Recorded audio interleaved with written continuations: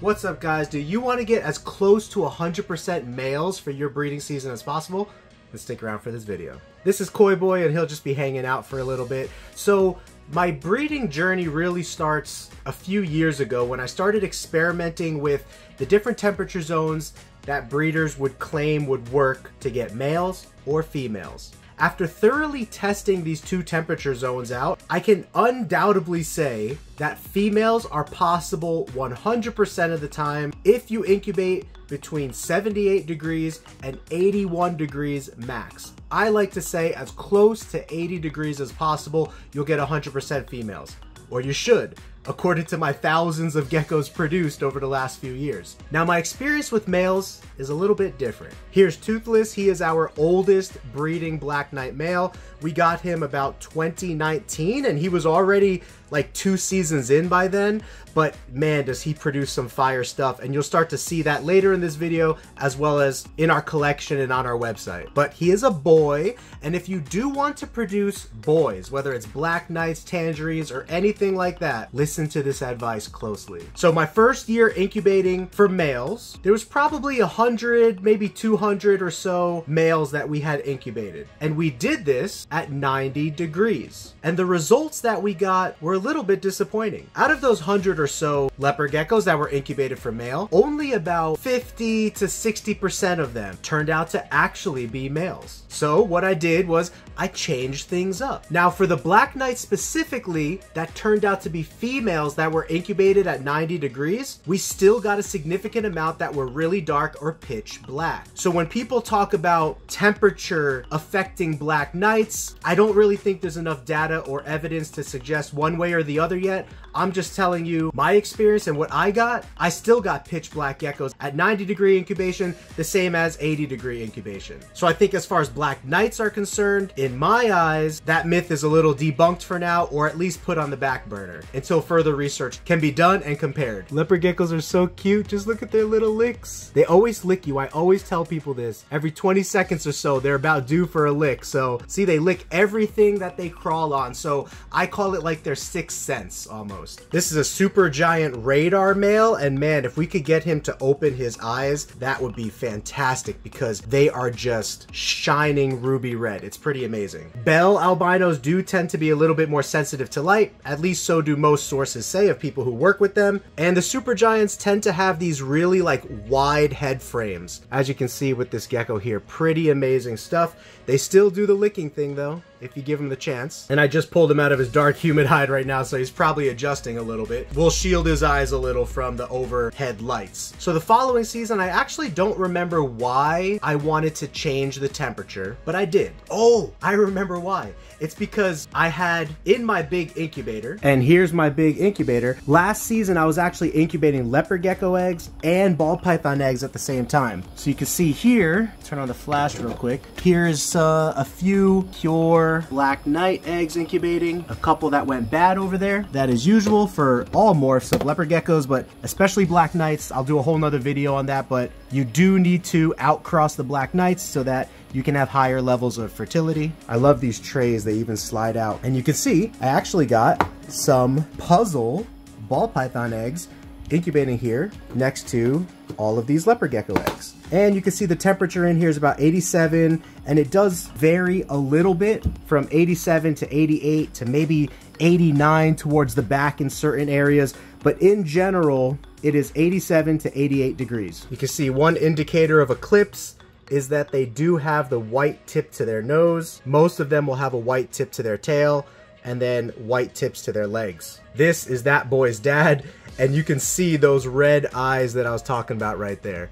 Oh my gosh, the way the camera picks them up even, so mystical looking. I really do have a new infatuation for Bell albinos. I would say the morph is not as far along color-wise, especially for the tangerines, as like Tremper is. And it does do things different. Like Bell is a little bit lighter and brighter, and Tremper is a little bit like more richer and saturated. So I'll never give up one for the other. But after working with only Tremper for the first 6 years of my operation, I certainly do look forward to working with some Bell. And there have been clips where you can see his eyes kind of shining through. And so amazing. There's a little bit of that white nose tip there again too. Some of them will have more than others.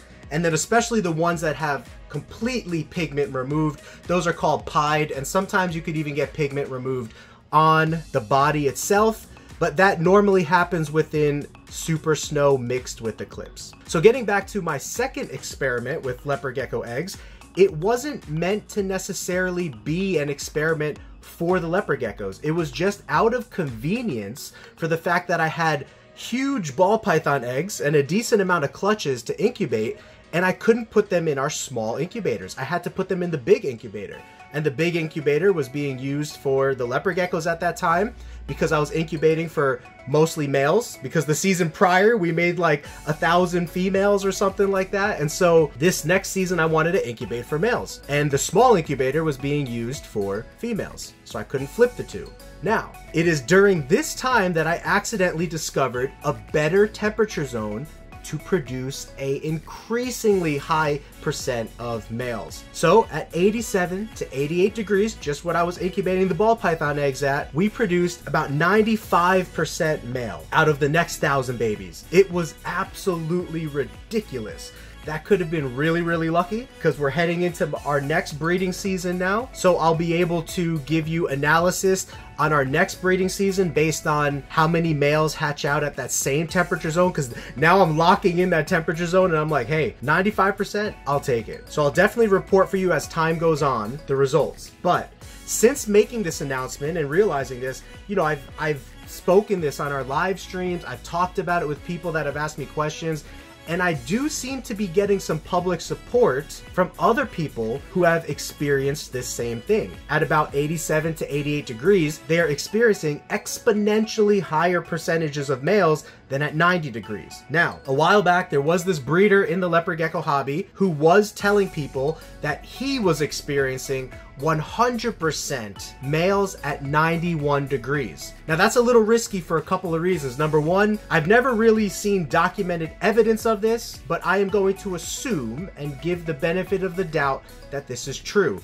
In leopard geckos, you can create something called hot females, which are females that are incubated at 90 to 92 degrees, will become aggressive and infertile or refuse to breed. I forget what the exact traditional viewpoint is on that, but it's something around those lines. Now, the black knight females that I produced at 90 degrees, they all bred. They're still breeding again this year. So that's what I mean, is we really need to document this stuff and lay it out on a spreadsheet and look at it across thousands upon thousands upon thousands of observation points. Otherwise, you can't really say that something is true versus not true. So that's what I would like to see as far as the hot female study goes. But let's just assume, hypothetically, that is true, because scientists seem to think that it's possible. After talking to a few people who are in the realm of science and studying other species as well as reptiles, they do seem to think that that is a possibility, in the same way that color fluctuation and the sex of the animal can be a possibility through temperature fluctuation. I just think more research needs to be done on all of that as a whole. But I began thinking to myself, why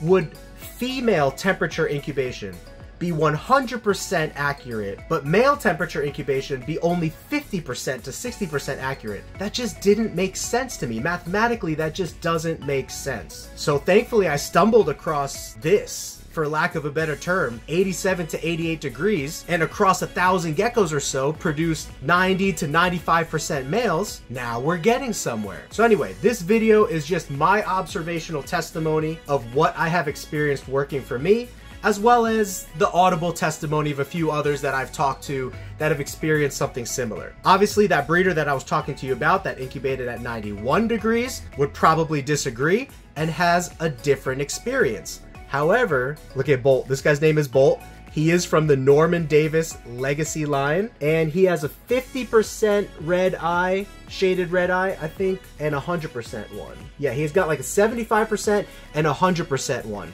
But his two sons that we have here, one of which I was showing you, both of them have 100% full shaded in eyes. It's amazing. So anyway, different people might experience different things. I think the more that we partner together with science and scientific labs to understand this stuff would be great, which is why I really like what Geckos Etc. is doing with his partnership with Dr. Longgang Guo and studying the genetic code of leopard geckos, so that maybe RGI one day will have a leopard gecko shed test where we can test for hidden hets in our leopard geckos. How cool would that be? So anyway, guys, I hope you enjoyed this video. The summary of this video is this. If you want females, incubate at 79 to 80 degrees and you should get 100% females. Make sure your incubator is stable, has fans, and move different thermometers around so that you can make sure that the air temperature is relatively stable within 1 degree of everywhere else in the incubator as much as possible. And if you want males, give it a shot. Incubate at that 88 degree point. It should be able to fluctuate a little bit from there, maybe half a degree or a degree higher or lower, and it should be fine because that's what happens in our incubator. It fluctuates a degree higher or a degree lower, depending on how forward the eggs are, backward the eggs are, or elevated or lowered the eggs are in the incubator. Sometimes it's hard to control with 100% accuracy that the entire incubator stays the same 88 degree temperature that you want.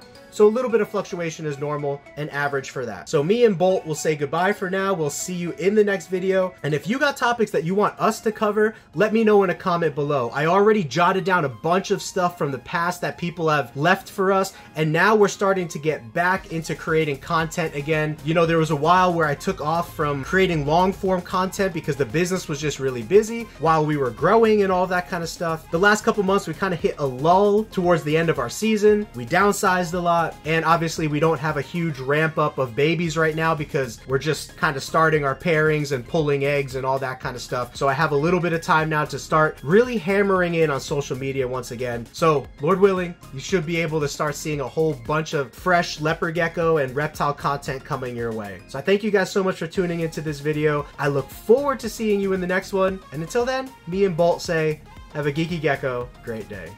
Peace.